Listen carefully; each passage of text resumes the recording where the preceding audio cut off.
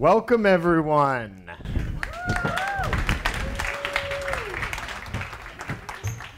I haven't even said anything yet. Wait until after the panel to decide if we deserve some applause. All right.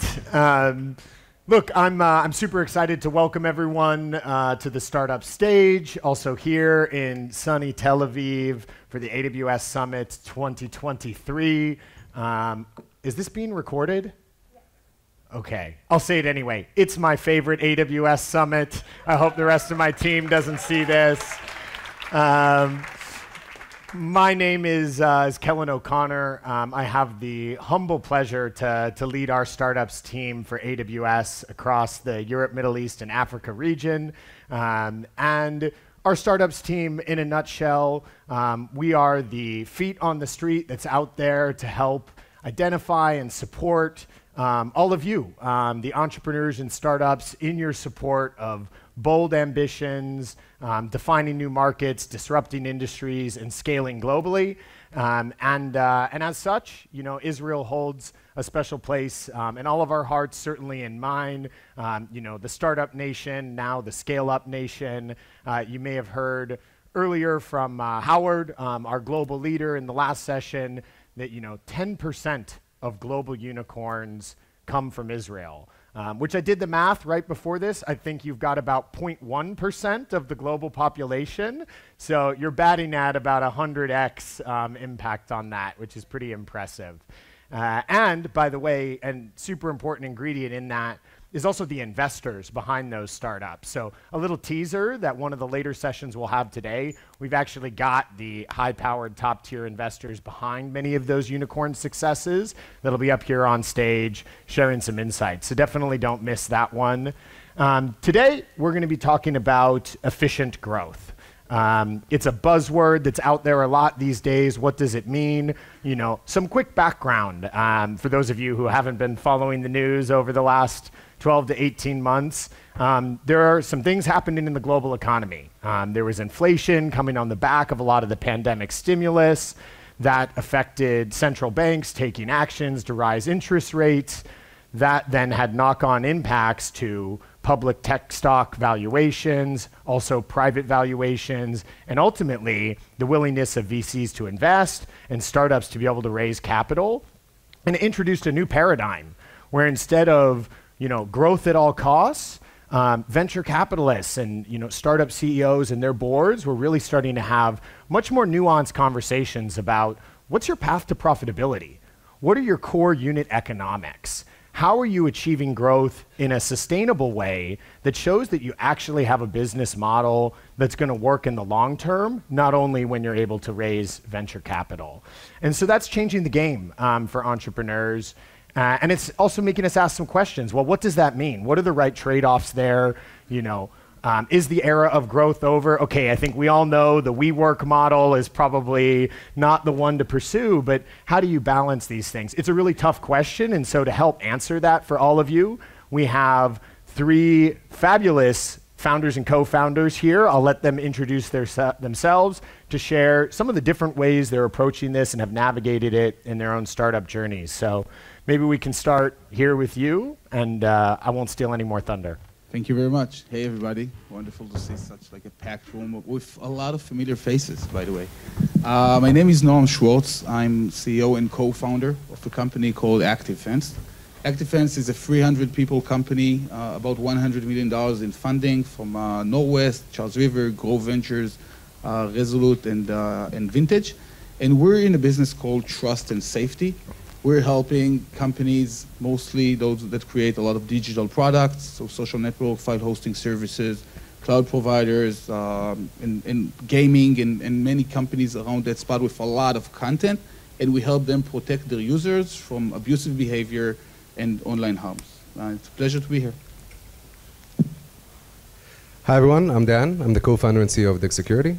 Dig Security is a cloud data security company. And we help organizations first off discover what data they own across their AWS and Azure and GCP and Snowflake environments. We help them classify that information, whether we have PII or PHI or PCI.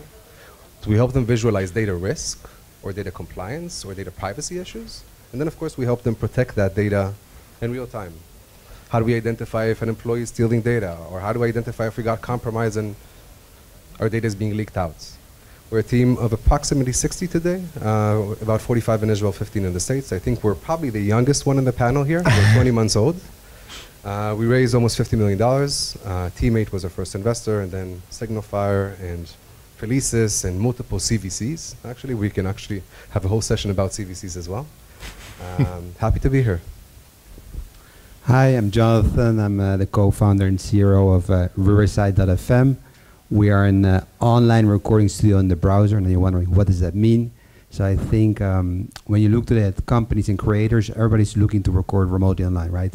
Conferences, customer testimonials, corporate podcasts, learning and development. And what people used to do is they would go on Zoom, Teams, and they would try to record something, it would be terrible quality, really hard to edit afterwards. So basically, we took that experience, put it in the browser. It's super high quality and very easy to edit. Today, we're used by tens of thousands of customers around the world. Some people are AWS, Amazon, New York Times, Spotify. Probably your favorite podcaster is using Riverside. From the Netherlands originally, we're 3 brothers who made Aliyah. Yeah, very happy to be here.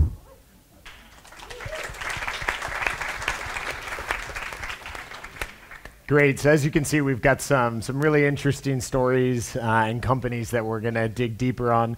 I think we'll start with you, Noam. So ActiveFence, if I'm not mistaken, was founded in 2018.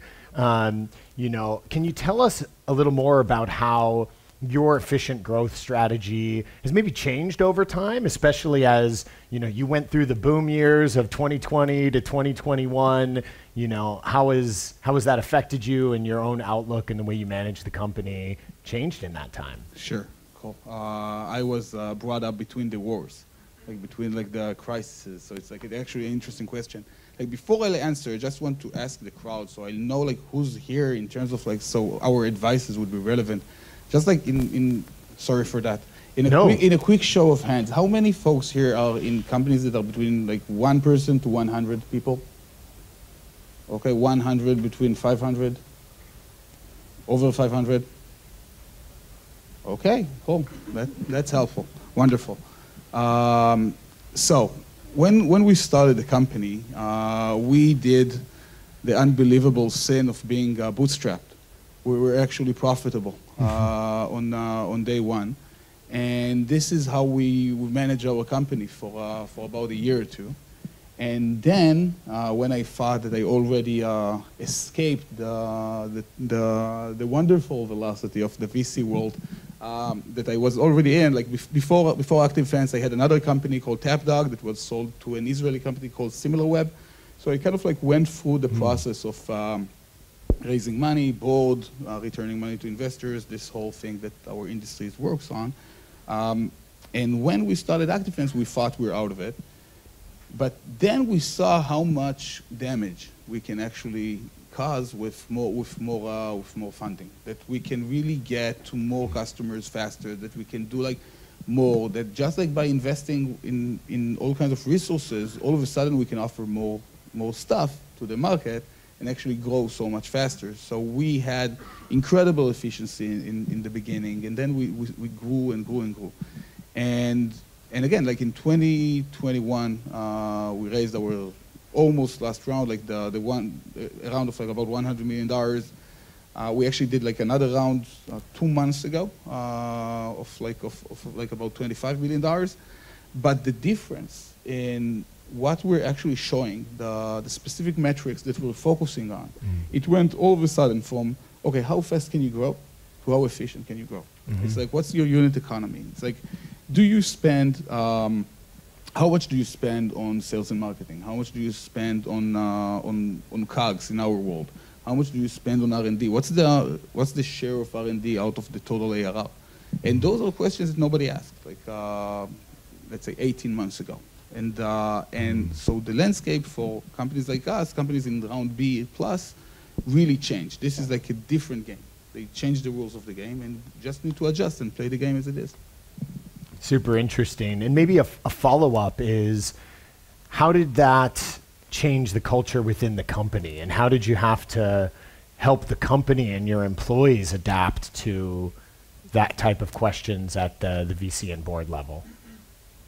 Changed a lot of things. Like I just spoke with Lital, our account manager of AWS, and she asked me, I don't know if you have like a comm team to manage some of the things that we're doing together. I said, no way. If we have, we should eliminate them. And this is the culture right now. It's like if you're not doing something that is affecting one of the three KPIs that I care about, which is like our ARR, our pipeline, and our burn ratio. So stop everything you do, figure out how you're actually supporting those KPIs, and if you're not, well, we have a problem. So it really changes our culture. Yeah, and that's often part of the hardest change, right? Is the cultural change internally with your employees. So, well, Jonathan, I want to go to you next. Riverside, as you mentioned earlier, you started it with your two brothers, which I have like a million questions about. I love my brother. I don't know that I could start a company with him. I needed some time away for a little while. But maybe that's another panel, or we can come back to it at the end. Sticking with the actual theme of today, you know, I think you were also bootstrapped early on for your first year. And so maybe you can also share some insights with us about how that, you know, early on built a culture within your company and you're thinking about this idea of efficient growth. Yeah, sure. So when we started, we only had our bar mitzvah money, right? So we couldn't spend anything. And we're like, okay, we have this idea. What are we going to do now? So you're super cost aware, but you also, is in the end, like I think what's really important, yes, it's about efficiency, but it's also about growth, right? And it's easier to optimize your cost structure. You can do all kinds of things, but it's how do you grow as well efficiency. So I think in the beginning we were very much focused on like, okay, what are like scratchy ways how we're going to grow this business with basically no money, right? And that just in the end is just hard effort, ton of outreach, etc. And then as we started growing quickly, you know, we Ul Zev was the first investor into Riverside. We raised money, but I think coming from that bootstrap background, we actually have had from day one a really cost-efficient mindset, like, hey, we need to grow, but we need to grow in a way that makes sense. And this was during the booms, right? Like it was when everybody was suddenly raising $100 million rounds, everybody was a unicorn, right? Money left and right. And in those times, we were like, hey, no, guys, at Riverside, we really think about how we spend, how we burn. We were tracking what we call the burn multiple. So I think what it actually enabled us to do is that, you know, now suddenly everybody's speaking about efficiency, but actually at Riverside, it's nothing new for us. So we're really reaping the benefits now, right? We're already in that mindset. We didn't need to fire anybody because the organization was built in such a sustainable way where, you know, it's really setting us up now to operate in a very successful manner where we are, you know, very cost efficient, but also I think equally important, growing very fast. It's nostalgic for me to hear you talk about that because there are some interesting parallels to Amazon in that. So I joined Amazon in 2008, which was very early on. It was super frugal. We were a retailer, so you know, razor thin margins in the industry, and we had, you know, as much as it was a big company, that even then there was no money to do anything. And I was in marketing, and at the time, Jeff Bezos had something he would always tell the marketing team, which is spending money on marketing is for people who haven't built a great product. And so it was very disheartening as a marketer. I was like, well, what's my job here to do? And, you know, we had to get very scrappy and really look super carefully at ROI for every business case, which is kind of that same environment you're talking about. And, you know, not dissimilar, things change. I think Amazon is one of the biggest global advertising spenders in the world now. And so I'm curious for you, as you thought about, were there any key moments for you that kind of flipped along the way where you started to prioritize growth to a greater degree than you had before? We always focused on growth first, right? Like it's growth, but in an efficient manner. So there hasn't been like a flip point. But like again, you need to invest in order to grow. You're not gonna grow magically. You need to build an R&D team.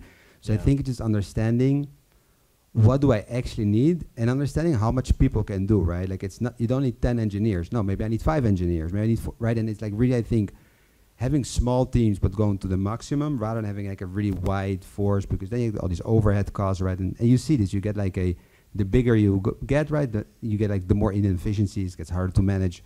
So you need to invest very hard, right? Otherwise, you're not going to grow. And I think for us, to your point, right, around the product, like we are also really thinking about, and this is not for every company, obviously, but it's like, okay, how can you use your product as lever to grow, right? Product-led growth. And then how do you create loops within the product that initially it's going to grow on its own, and you have a flywheel, right? Okay, so every user, and if you think about Riverside, I'm recording, I'm going to invite you. You're like, hey, what is Riverside? And then you're thinking about, okay, probably I also need to record something next time. I'm also going to go to Riverside. So you get this internal flywheel in the product, right? So I would encourage every founder here to like really think about your product, and can you build these internal growth loops in your product that's gonna basically help you grow in a very efficient manner. So you don't need to go the marketing spend $1 million in the beginning at least, right? Eventually, you plateau, you need to go wider, and etc. Cool. Yeah, and those metrics that are so key, like user retention, repeat usage, net revenue retention, makes a lot of sense. Okay. Dan, you've been silent long enough. We gotta hear about Dig. So look, Dig. I think if I'm not mistaken, you've raised $45 million over 2 rounds, and first round $11 million. 8 months later, you landed another $34 million. And so I think I don't want to exaggerate, but probably safe to say you're in a high growth trajectory, maybe even hyper growth. How do you think about managing that? And you obviously had, a lot of capital available to you at a very early stage, kind of as opposed to the other 2 founders we have here that were bootstrapped in the beginning. How did you think about that and deploy your own strategies maybe differently or not as a result of that? So first off, it's a great question. I'm actually kind of super envious of kind of bootstrap and kind of growing properly and kind of thinking about this smart. We didn't. I would say that in cybersecurity specifically, I always say that cybersecurity acts like an accordion. Okay, so why does it act like an accordion? Because typically when you have a new category, then you're going to have many, many, many, many competitors. So the accordion kind of expands. And then you're going to have market consolidation. Some companies will actually die. And then you're going to remain with 2 or 3 market leaders. And then maybe kind of one company will actually become a big company that will start expanding to other locations as well. So when you understand that market behavior, that you're going to have multiple competitors, that you're going to have kind of a super high growth category, and if you specifically landed on that high growth category in cybersecurity, then you have to grow like a maniac. And this is something that we basically understood very, very early on. When we started the company, it was October of 2021, kind of in the midst of kind of the big hype. Everyone was raising $15 million seed rounds. We also had kind of a big seed rounds. But I think that in cybersecurity, you need to have quite a bit more capital when you start, in general. I think that the maturity that organizations expect when you come to them with a cybersecurity product is much higher. And I think that you need to build in stuff that no one kind of thinks about in other spaces, like single sign-on and kind of RBAC and kind of multiple different types of pieces out there. So the actual maturity level when you come to an enterprise is higher, but the deal sizes are bigger. So we know that we need limited number of deals, but each deal is $200,000. So you don't need kind of a lot of deals to essentially hit your metrics. Now I think that typically organizations or startup founders need to also understand how are they getting measured across the markets and what is expected from them. I think that the golden number in cybersecurity is always first year, $500,000 ARR, second year, $3 million ARR, third year, 10. Okay, that's kind of the basic numbers. And if you're below that, then you're not considered a very good company. And if you're above that, then you're considered fantastic. So you constantly need to think about that kind of growth trajectory, but also understanding that in cybersecurity, basically winners of a specific category will get a lot of the spoils. I think we see that today with Wiz. Wiz is probably 10 times larger than Orca or 15 times larger than Orca because they won that specific category, right? And I think when we started building Dig, we understood that we're operating in a category like this one, and we'll need to grow in this specific manner. So I think on average today, we grow 3 or 4 employees every month. We're still in that kind of growth trajectory. I will say it's really hard, right? Because You constantly try to kind of onboard a lot of people at the same time. You need to have kind of super well-defined mechanisms. And because we understood that very early, I think the first thing that I ever built at Dig when we kind of started hiring was kind of the thesis paper of why we actually created the actual company, a recording of me talking about the actual company, a demo flow of how do we do this, and we do this, I think every 2 months, we record us, kind of how do we talk about this, because every month we have 8 new people essentially joining the company. So how do you constantly kind of think about onboarding people efficiently? And in addition, I think a lot of people disregard this early on, but bringing in someone that knows how to handle finances when you kind of raise a big seed round, invaluable. I mean, I brought in a CFO, he was my 3rd hire, okay?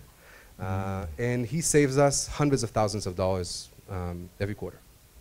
So people that know and understand how to operate money and how to kind of manage every single place that you spend money and you burn like a maniac is super, super important. And I always say that if you already kind of did your first $1 million in sales, also bring in like a RevOps person. I think that building those processes properly, measuring how each salesperson is efficient or not, how are you spending on marketing? I think those are kind of super efficient as well. And I'm going to give you a tip that like Shlomo Kramer gave me, and he said, I will never spend any marketing dollar if I don't know in advance how I'm going to measure it. And I think that's super important. And I kind of took that to heart very early on. And this is kind of a key metric that we always measure ROI on any marketing dollar spent and how we're going to measure it before we actually take on an event or advertising or anything like that. Super interesting. I mean, maybe, you know, Noam, Jonathan, any of that resonate with you, or you want to add how it reflects, or maybe not, in either of your companies? Yeah, sure. So the whole thing about, and again, I think it's like very different companies that you guys have started in 2021, and it's like a different market also. It's like we're like in a fairly, it's not a new market, but there's not a lot of competitors. So we don't need to spend a lot on marketing. But the whole thing about ROI on every dollar that you're spending, that's super difficult, but it's also really changing the way the company is operating. It's so for example, revenue ops, like super important. Think about like marketing ops. Like you're doing an event, okay? It's like people scan your badge here. The reason they're scanning your badge is because they want to measure the ROI on your presence here. Like this is like an AWS event. How is this going to be correlated with the spend on AWS now or in 2 years from now, or the lifetime value of existing customers? But this whole process, this is not that trivial for many people that grew up in marketing departments in, let's say, the last 5-6 years. You know everything about it. You started in 2008, and you know, from a frugal culture, but there's a lot of companies that's not their thing. Yeah. It's like, what's also the ROI on every new HR hire? What's the new ROI on like the marginal ROI that you're making? And this is such a massive struggle for companies today to make sure that you're growing, because it's kind of like we can't be righteous. And like Dan said it like very well. The sentiment kind of like they're saying, hey, grow but in a healthy way. But, well, you still need to grow like crazy, but you need to be way more efficient. So it's like the game is like twice as hard. So everything eventually is trickling down to like the mid-management also. Like you need to do more with less, and like significantly less. Mm-hmm. And this, like in my opinion, in those years, we're actually creating like a wonderful generation of operators and executives that are actually thinking like a bootstrap company, but they're operating in a high growth environment. It's like a wonderful mutation. And in 5 years from now, in 10 years from now, we'll start to see the companies that will come from that generation. But right now, yeah, it's super challenging. I agree. I think what I would add as well, what I've seen many founders struggle with is like, okay, how do you measure ROI, right? And then you get to these like metrics like, okay, CAC over LTV.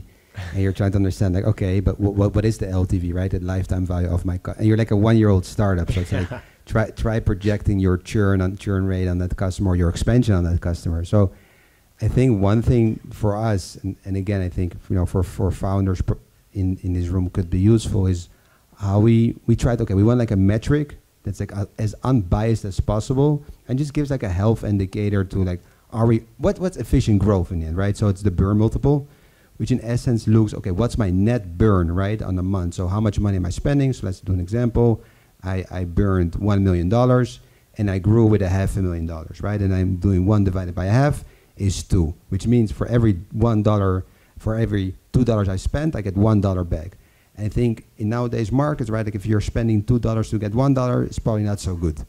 So with this metric, you don't need to really make any assumption on like how it's going to churn. You're just literally looking what are in the end of the month, right? How much money did I add? How much money did I burn? And then you can start optimizing, right, where you want to probably be depending on the stage, etc. Where you're, in the ideal world, right, $1 for $1, maybe even lower, right? But I think it's a very good way to start thinking about your burn versus growth and not kid yourself, because I've seen people have like the most crazy LTV and they're like, oh, this is fine, I have a good ROI. Probably not so much. So I think that's I think the only thing I would add here on when you're thinking through ROI.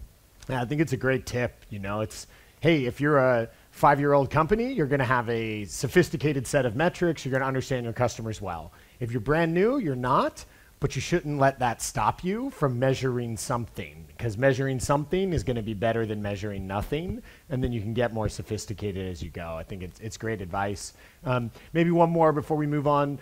Dan, you talked about your early journey. I got to ask, any ways that maybe AWS helped you in that early journey? I think that in markets like ours, AWS is a key partner. I think we all know that AWS is probably the largest cloud in the world.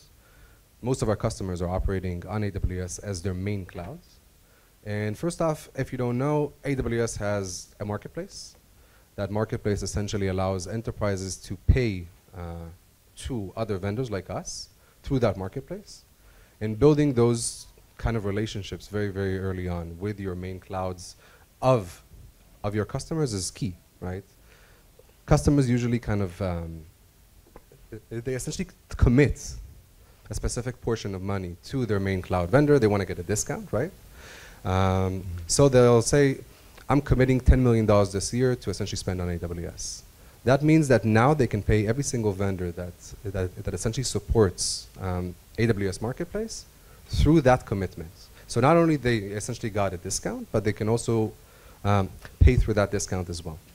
Now, for a company like us, this is magic, right? Because you know that they have money to spend. You know that they need to spend it this year, okay? Mm-hmm. And you're not essentially creating a new budget line item out of that specific thing. So a lot of companies, during end of year usually, they need to spend that money that they haven't spent before, or they essentially pool everything. So essentially they'll have a single vendor. Procurement in large enterprises is hell. I don't know if you've ever done it. It might take 3, 6, 9 months to essentially go through actual procurements. And sometimes if it's a financial, you need to go through kind of where does each piece of dollar essentially come into the company? Do you have Russian money? Do you have Chinese money? There's a lot of kind of process through that. And doing that through the marketplace is key, right?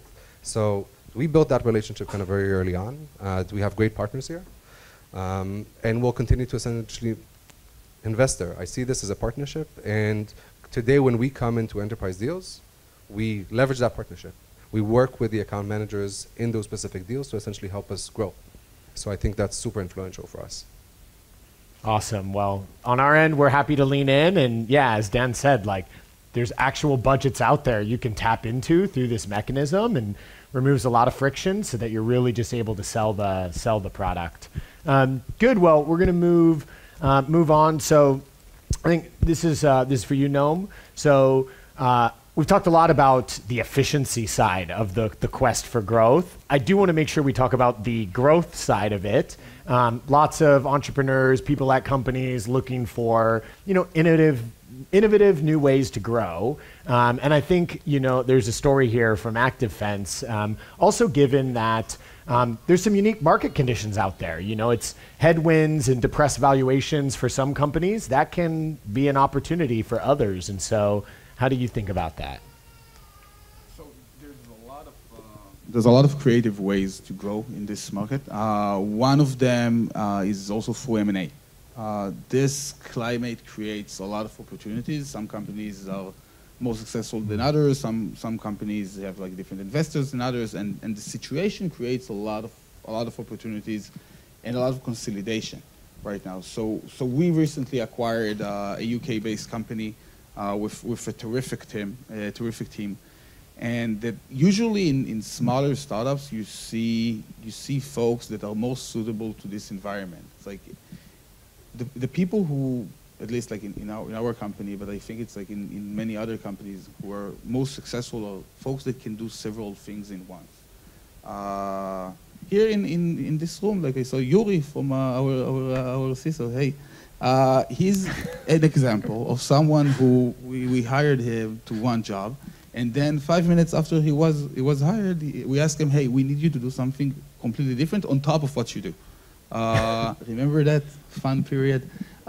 And those are exactly the type of folks that are successful in these types of environments. And so actually, when you're bringing more people from different cultures to your team that answer those criteria, you actually can be more successful. But I'm very curious also about AWS. Like, how do you do that? Because like, I don't know if you read, they grew like 17% last quarter. And you're the most frugal company in the world. So how's that working for you? Yeah, I think there's a few. I'll give you two things. So one of the things is on direct growth. The other's about employee fungibility. So look, I think in AWS and specifically with startup, which I can talk about most precisely, for us it's about placing bets over time that have different maturity horizons. So we're doing things today that can help our customers be successful tomorrow. Maybe it's helping Dan close an enterprise deal that's ultimately going to be great for his business. It'll increase AWS consumption, within a matter of days. And that's a great win-win. At the same time, myself, the team here, we're also working with really early stage startups, just founded, maybe even haven't deployed an MVP or found product market fit. It's unlikely that they're going to be a material consumer of AWS anytime in the near term, but we're placing those bets, leaning in, providing resources, credits, technical assistance, things like our acceleration programs, access to other markets, and setting them up for future success, knowing that, hey, 2-3 years down the line, if they execute on the product vision we believe in, and if that extra support from AWS helps them go a little bit faster, they'll be a meaningful customer for us. And so I think that's really important advice is, as you think about growth, don't put all your eggs in one basket, and think about the maturity timeline of the different initiatives that you're running within your company. And then the second one's more of an anecdote, because you mentioned the story of Uri. We have a lot of people that double hat in AWS as well, and there's a common phenomenon which my team, sitting in the front rows, can probably recognize, which is the gift of any time you change jobs in the company is you usually get to do both jobs for about 6 months or a year, and so that's another good way to build some different skills in the organization. You see, we grew our panel and without adding more cost. Yeah, exactly. Demonstrating efficiency. There you go. I asked for innovative growth strategies, and I got them.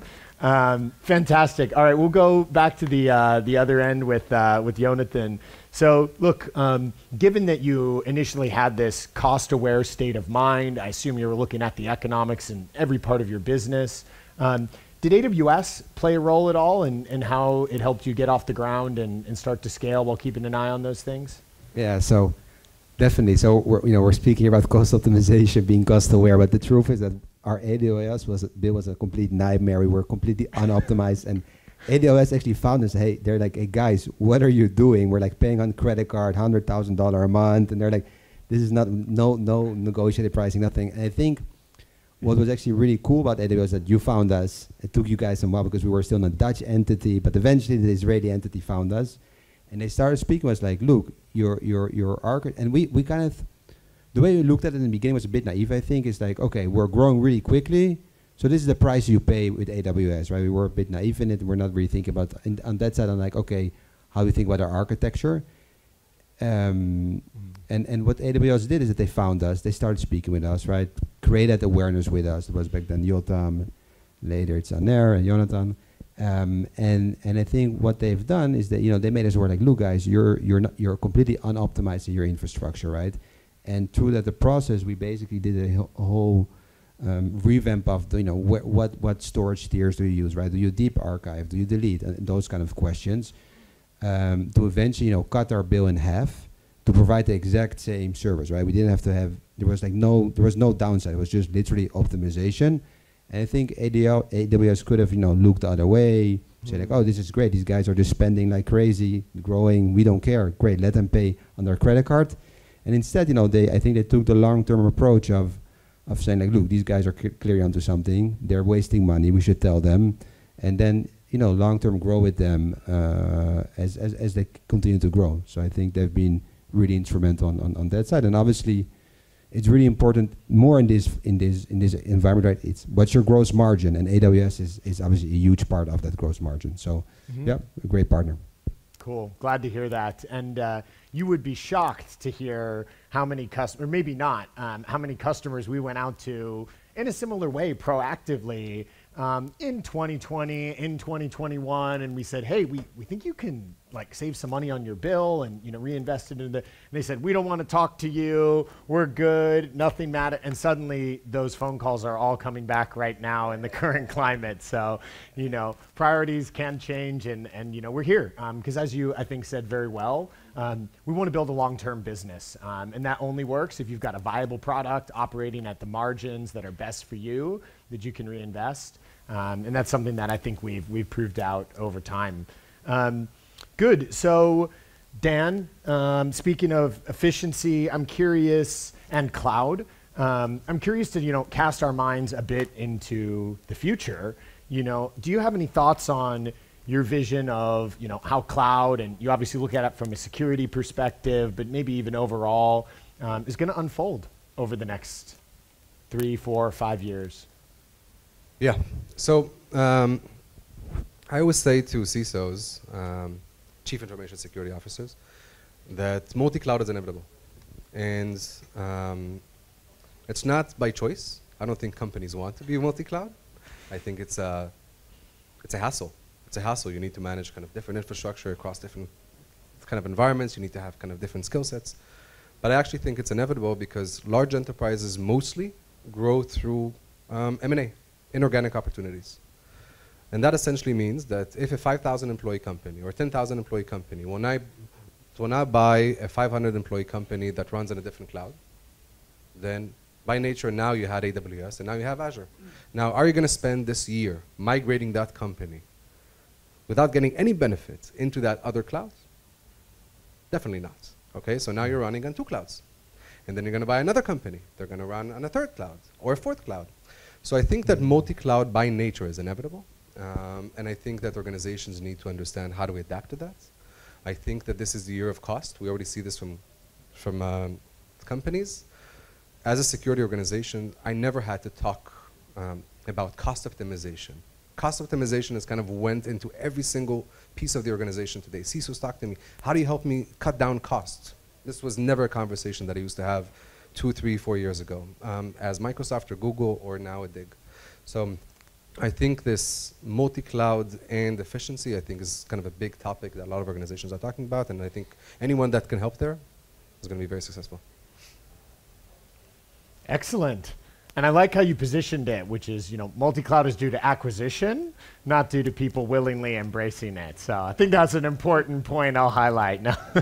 It's a hassle. It is. It is a hassle, isn't it? I think that's a good framing. Well, I can see the time is unfortunate. It's very bright red and aggressive in terms of our time being up. So I think we'll wrap it there. Look, thank you all for the fantastic insights. I think they really highlight the agility and adaptability that you see, particularly in startups out of the Israeli ecosystem. And it is no doubt in my mind one of the reasons that so many phenomenal global successes, like the 3 companies that you represent and have founded here today, have come from this ecosystem. So thank you. And a quick plug that next up, we have an excellent session starting in 15 minutes.